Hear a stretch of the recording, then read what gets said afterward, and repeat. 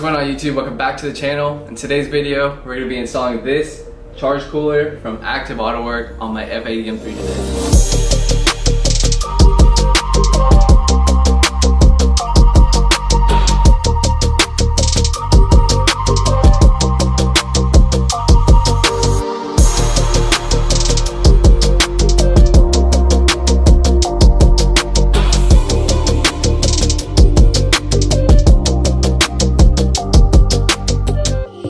Just want to give a massive shout out to Active AUTOWERKE for sending out this cooling package. As you guys know, my channel is built around Active AUTOWERKE products. My full exhaust from the downpipes all the way down to the Mad Max exhaust is from Active AUTOWERKE, so I've been a huge supporter of them for a long time, but they have also helped me on my build and my journey as well, so I greatly appreciate them. I will actually be at their booth at Beamer Invasion coming up in a few weeks, so you guys will see the F80 there, and you guys will probably catch me there as well, so I can't wait for that. I hope to see all of you guys there, but I hope you guys enjoyed this video. Make sure you guys drop a like, comment down below, subscribe for future content, follow me on Instagram, follow Active AUTOWERKE on Instagram, and now let's get into this video. We got Konasita back on the channel. She thinks the charge cooler from Active AUTOWERKE is freaking beautiful.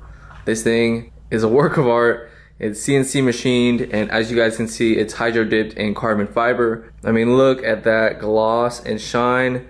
This is gonna be like my real first engine bay mod, if you would count it. Add a little bling to the engine bay when you open the hood, which I plan on doing at Beamer Invasion. So you guys will be seeing this beautiful charge cooler at Beamer Invasion with the hood pop, because we have a couple other, engine bay mods coming in before then. But I also wanted to show you guys what else Active sent out in the cooling package, or their cooling kit. It also comes with some silicone charge pipes and their heat exchanger, which we will be installing at a later date, of course. Again, more high quality products. And then in the charge cooler box, they also sent out some hardware for today's install. This fitting right here, which I think goes on the charge cooler. And then they also sent out the J pipe, which is the cold side to the charge pipes that goes to the throttle body. And then this beautiful piece of machinery right here, which we will be installing today. So yeah, this should be a pretty straightforward install. It's nothing too difficult or tricky. The only thing that you have to worry about is the coolant. Obviously, we're gonna have to drain the coolant or empty the coolant from the charge cooler itself, and there's a few ways you can do that. If you have a battery tender and a pump, you can do that, or I've seen like Tommy L Garage and Brian from Keys Motorsports kind of do it a more manual way. So we're gonna try to do it that way, as DIY friendly as we can. And then yeah, all we have to do really is pop up the engine cover and then loosen the J pipe side, which is hidden down there with a couple connections, and then the hot side of the charge pipes right here. And then the OEM charge cooler is just held in by a couple grommets, so that should pop out pretty easily. But before we do any of this, you guys want to make sure your car is cooled down, because your coolant will be hot if you just drove your car. So make sure your car is cool before you guys get started on this. Alright, so the first thing you want to do is put a couple microfibers underneath, just in case any coolant escapes. So this is the outlet for your coolant, and this is the inlet. Right now we want to take a little pick tool, take off the little quick disconnect bracket, and wiggle this off. Be very careful, because as you guys can see here, there is coolant right there. You want to undo this clip, and right here I have a little gallon jug that I cut the top off of, and then we're going to feed this hose into that end, making sure any extra coolant doesn't fall out. And this is what that's gonna look like. Next, we need to get the rest of the coolant out of the charge cooler into this jug. I saw Tommy L Garage. He actually blew on this inlet right here with his mouth, and he actually funneled the rest of the coolant into this gallon container right here. Instead of just like putting my mouth on that, because that's disgusting with coolant, I actually took the hose from my shop vac, cleaned it out, and then put it like this, like so. And then on the other end, your boy blew into it.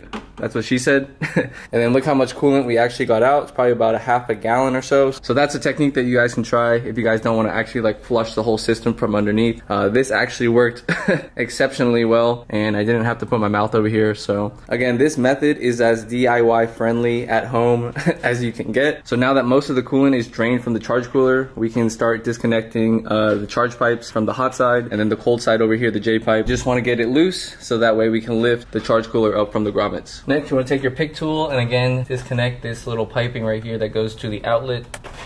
And look at that, no coolant is dripping. And then you want to do the same for this big guy right here. And look at that, no coolant is dripping. Bada bing, bada boom. Next, we're going to take a little 8mm, loosen up the charge pipe clamp. Next, there's a little sensor on the back right here. You just want to take a little pick tool, pry that back and then snap it down. All right, next thing you want to do is take a little pick tool and just kind of shove it in between the silicone and where your charge pipe connects to your charge cooler. And that gave me enough leverage to disconnect the charge pipes right here from the charge cooler. And similar to the other side, I took the pick tool and kind of lodged it in between the silicone coupler on the J pipe, and that allowed me, you know, enough leverage to lift the charge cooler out of the J pipe. So now everything's pretty much loosened up. The only thing holding in the charge cooler now is a couple of rubber grommets underneath. The next thing that I did was I just pried this side up here, the left side, up from the rubber grommets. And then there's a little hose you want to disconnect right here. And then you should be able to lift this entire unit out of both sides of the charge pipe. There we go. What's up, guys? Just want to interrupt today's video to bring you guys a message from a company that I just partnered up with, and that's AD Digital Solutions.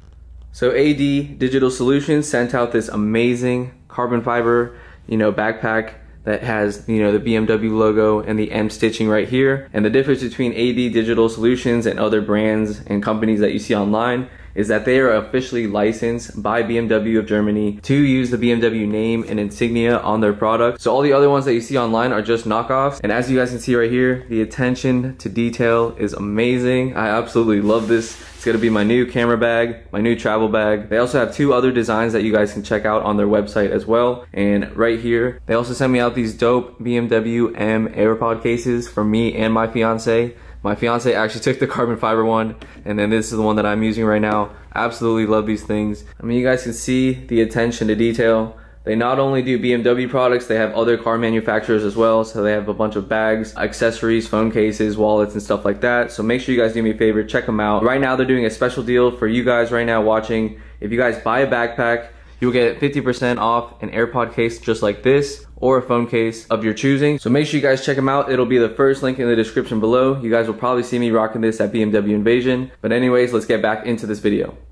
Luca came to help out. That boy Aston. But yeah, I just wanted to show you guys a comparison of the two charge coolers now that they're out of the car. The OEM one is built with plastic components inside and out. And then the Active AUTOWERKE charge cooler is built with, aluminum inside and out. So this design is more reliable. Plastic is prone to cracking, and higher mileage S55s are known for, coolant leaking through to the throttle body and the engine. But with Active's aluminum core, this should allow more airflow and is obviously more reliable. And of course, it looks beautiful as well. I also took off my carbon strut brace to make it easier to remove the J-pipe clamps. I just moved this little reservoir out of the way, made my job a little easier, but you guys don't have to do that. But I just wanted to tell you guys how, the cooling works on the S55s. Hot air goes to the front of the car, through the intakes, through the turbos, out through the charge pipes, which is the hot side, and then it goes into the charge cooler, whether it be the OEM one, you have the Active one that I'm installing. There's also CSF and Mishimoto. They all pretty much do the same functionality, which is cool the air more, which goes into the cold side, which is a J pipe, into the throttle body, and then back into the engine, which produces, more efficient power, more clean power. These engines love cooler weather, of course, boost season. Everybody knows that. So that's pretty much how everything works. And like I said before, the OEM one has plastic components in it, and the aftermarket ones are all built out of aluminum. And in theory, that should produce, more airflow, which produces cooler air going into the engine. So all we have to do now is transfer over all the OEM components to the new Active AUTOWERKE charge cooler. You guys want to make sure that you don't reuse the hardware that comes with the OEM charge cooler, because again, this one is aluminum. So you guys want to make sure you use the hardware that the company provides. There's a couple brackets underneath where the rubber grommets sit onto the throttle body, and that's held in by a few T30s right here. And then there's a few of these pinch little clips that you need to kind of press in with the pliers, just in case you need to get any of these hoses off.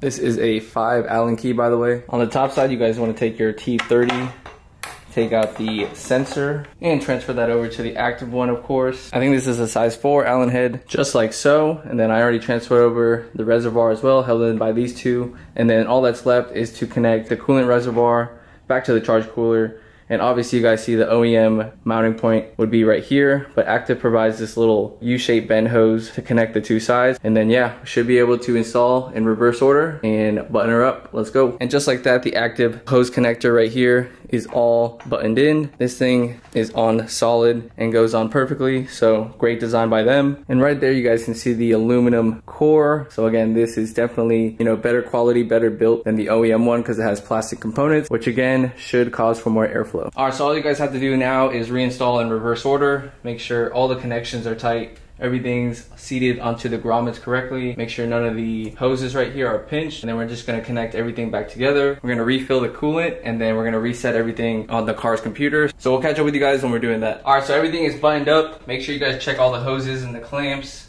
Make sure nothing's loose. Make sure your charge pipes are good, your J-pipe. All we have left to do is put on our engine cover, and then we're gonna top off the coolant reservoir right here. Again, you wanna make sure that you mix this BMW coolant right here, antifreeze, with 50% distilled water, and then we'll top it off to the fill line. All right, so right here I have my coolant and distilled water mixture, and then here is what I'm gonna be pouring it in with, a good old red Solo cup. And then right over here is your coolant reservoir, and then inside, you're not gonna be able to see right now, there is a little meter. You just wanna pour it so it barely covers that, and then we'll get in the car, and then we're gonna do basically like a coolant flush cycle, and the car is gonna do its thing, and then we're gonna top it off again and then do it one more time. All right, so we are in the car now, and in order to start the electronic bleed process, you want to put your air at level 1, and you wanna crank the heat up on both sides to the max, which is 84. And then you want to buckle your seatbelt. And if you have a battery charger, you obviously want to plug that in as well. And then you want to turn your headlights all the way on the on position. And then you want to press and hold the pedal for, I think, 10 seconds all the way to the floor. And then that will start the cycle. It actually won't start flowing and running through the hoses until I think it's 6 minutes. So don't worry if you don't hear anything. I don't know if you guys can hear that, but it's been 5 minutes, and I think it's finally starting to cycle through.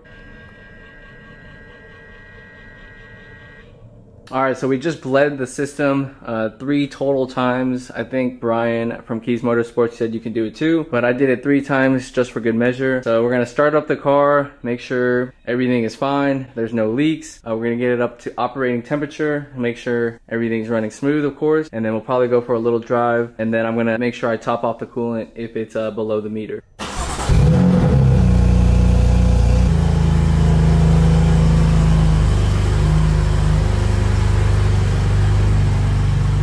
All right, it's been about 15 minutes, so we're gonna go cruise around the neighborhood, make sure everything's good. But so far there's no lights on the dash, and the car sounds like it's idling perfect, so let's go drive around the neighborhood and wrap this one up. All right, so far so good. Everything seems to be driving just fine, so I would say that's a very successful DIY today. Let me know what you guys think. BMW just flashed me.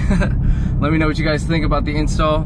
Definitely something that is both, functional and looks really good in the engine bay, so I'm super happy. Shout out to Active AUTOWERKE. Let's go home and wrap this one up. All right, we're back in the garage right now. That's gonna wrap it up for this video. I hope you guys enjoyed. Shout out to Active AUTOWERKE. This is ultimately gonna be part 1 of BMW Invasion Prep. So expect another video this upcoming Friday. It's gonna be a big mod to the engine bay. So stay tuned. Make sure you guys drop a like, hit that subscribe button, and comment down below what you guys think. And we'll catch you on the next video, guys. Take care. Peace.